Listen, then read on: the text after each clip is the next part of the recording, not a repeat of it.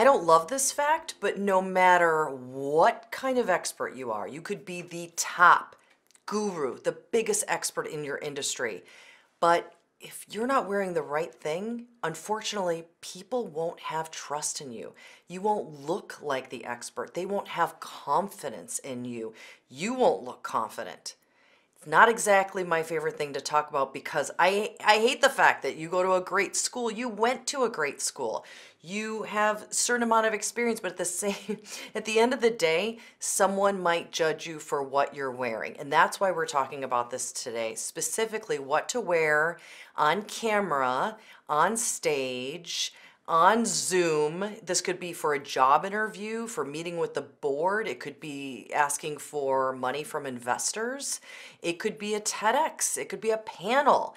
But we have to really talk about these things. I'm going to talk about 5 tips on how to look good on TV, specifically about what we're wearing, okay? These are specifically things that you're going to wear, okay? You're wearing already. Let's talk about colors first. So number 1, talk about color. If we have to think about what looks good on our skin tone. And I'll give you an example. For me, I don't want to go towards wearing too much black. I wouldn't wear a black shirt. I have brown hair. I have brown eyes. I have very white skin. That black has too much contrast. It's too dark.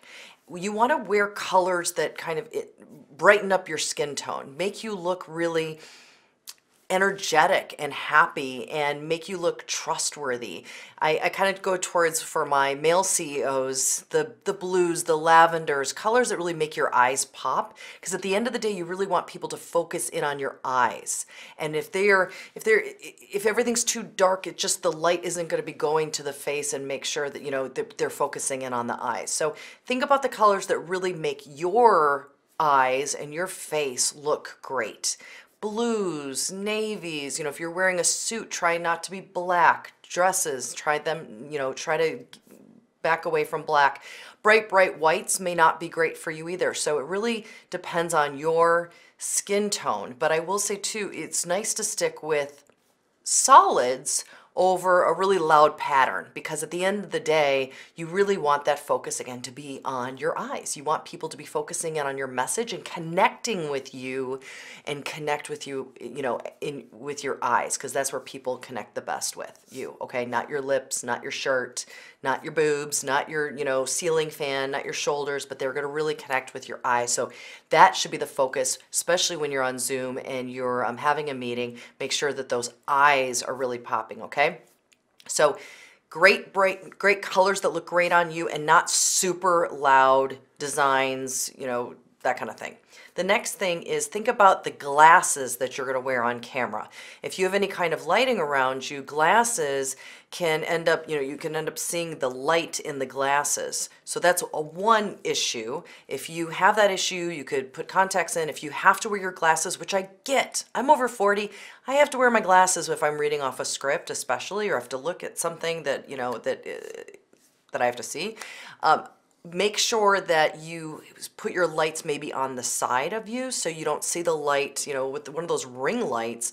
It's going to actually, you're going to see the light in your glasses lenses. So think about your glasses. Also think about how large your frames are. If they're too small, they might cut off some of your pupil. So you want your glasses frames to be big enough so your eyes are really noticeable, that they can really focus in on your eyes and that your eyes aren't blocked. Really important. So those are 2 things. The third thing is, think about your shoes and socks, especially for men. If you're on a panel and your legs are kind of crossed, or you're crossing them at your knee, you know, we see your sock. So make sure you're proud of those socks. If you have a statement sock, that's great. Go with it. But just remember, your sock may show. So whatever you're going to do, just make sure you're proud of whatever sock you're wearing, okay? Women, make sure that you have a good shoe that is not old and you can't, you know, the whole sole isn't completely blown out. You want to make sure that it looks really nice.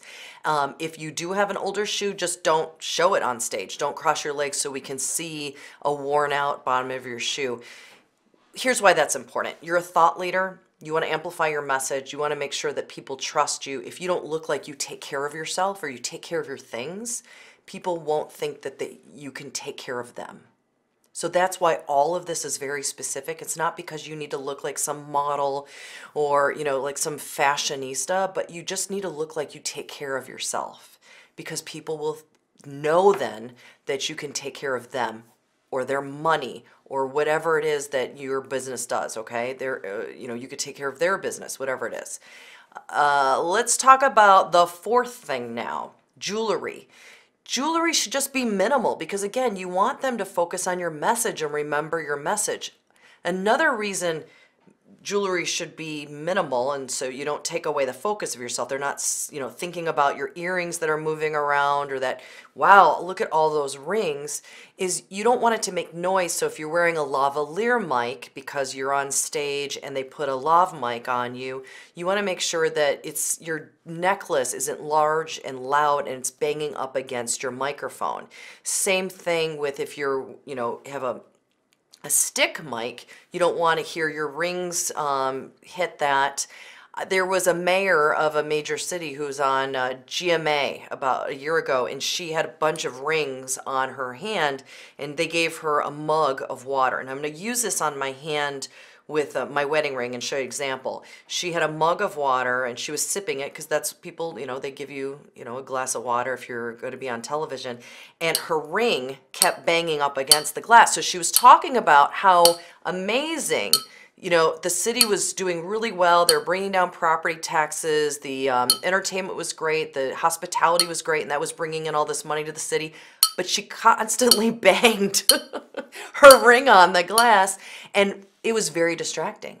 I was so focused in on hearing that ring bang on her mug of water that I really didn't hear her message for half of that 3-minute television spot. And what a waste of her time, right? She did not get the return on investment of that television time. So think about how jewelry can be distracting, okay? It's not about you looking in or trendy or, not looking like you've made it because you have these big diamond earrings or whatever, but can it distract, or could it make a bunch of noise and distract your audience?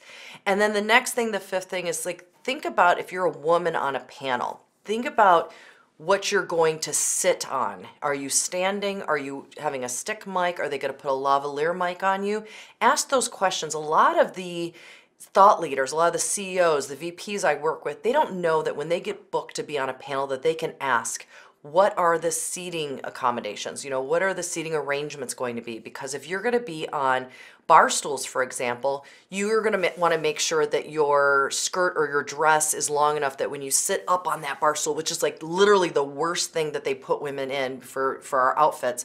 But if you sit up there, your dress or skirt is going to be way up in your thigh, and literally everyone's going to be just looking up and at your hose or your legs and your shoes, and they're going to be looking at your thighs and your knees and your skirt that's way up, in your crotch, to be quite honest. So think about wearing pants or long enough dress or skirt to make sure that you're first covered so you feel more confident, because if you're constantly pulling down your skirt or dress, you're not going to feel confident. You're not going to sound confident. You're not going to evoke confidence in your audience member. So I just want to protect you in that. It's really not about, I don't want your thighs to show. I want you to feel more confident when you are presenting on that day or answering questions on a panel. Super important. So think about that.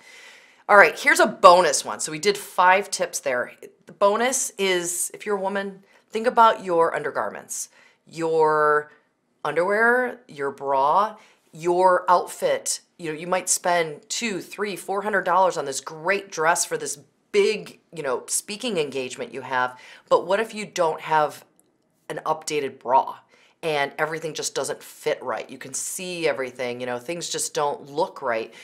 Your outfit that you spent tons of money on, or even not a lot of money, it just won't look great. So just don't forget that step. A lot of people get really busy. They've had a child, they've done something, they've lost or gained weight, and they haven't updated that bra in many years. And it's very apparent when they get on stage or get it on TV. So take a look at that and make sure you're covered there appropriately. I hope that was helpful. Again, this is a way to make sure that you're amplified in every way of your life.